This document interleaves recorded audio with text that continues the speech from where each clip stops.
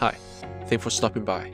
Today, we have a review for the new cordless Shinemate EB351 515, a 5-inch 50mm oscillating dual-action polisher. The polisher comes equipped with a dual-slot battery charger, 2 lithium-ion 18V 5Ah batteries, with LED charge indicators.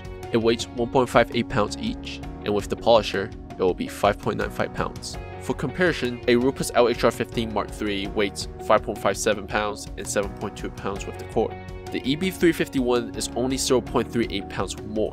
Charging time for the batteries takes about 45 minutes, and drain time under load is also about 45 minutes, meaning you are able to use one and charge the other without any downtime. All cordless Shinemate polisher come upgraded with a brushless DC motor, progressive trigger, soft start, and stepless speed dial. Ergonomics wise, the polisher is quite balanced with the battery on, about a 40-60 front to back weight distribution. All contact points are coated with rubber surface from the grip to the front hood to under the hood in some areas of the shroud. Very thoughtful indeed. You know it when you put in your hand there. With air ducts throughout, blowing air towards the handle and out to the side.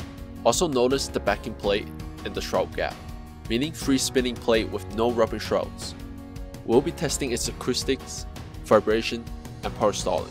I'm pretty sure we all like to know how much it stalls. It's a cordless after all. First is the acoustics. Speed 4 holding the polisher at arm's length registered 74.5 decibels, and across the room 12 feet away is at 69.9 decibels. Speed 6 at arm's length is 76 decibels, and 12 foot apart is 71.2, meaning you and your mates likely don't need earplugs with it running. This is likely one of the less intrusive polishers versus some of the others we'll be testing. Stay tuned for the 1200 watt EX620. Second is vibration. We strap our instrument tightly onto the polisher to measure vibration, or acceleration in all 3 axes, in meters per second squared. Taking averages over a 10 seconds period, lower the number, the less vibration. We tested with a 1-inch thick foam pad and a low-profile microfiber pad. Pad thickness and weight does contribute to the vibration after all. Awesome balance at speed 1, of course. Not much use here except for waxing. Anything below 0.7 we'll consider very comfortable. Between 0.8 and 1 is slightly fatiguing, and anything over 1 to 1.2 is somewhat usable, but the arms will give out fast and not recommended. Most of the differences here are small. At some certain speeds, foam is more balanced than microfiber and vice versa. But at critical speeds 5 and 6, they are identical. The top bar is mounting a 6-inch plate without tampering with the counterweight. The 6-inch foam works fine, but the EB351 definitely did not like a 6-inch plate with a 6-inch microfiber pad. We'll leave that for the 6-inch 21mm version.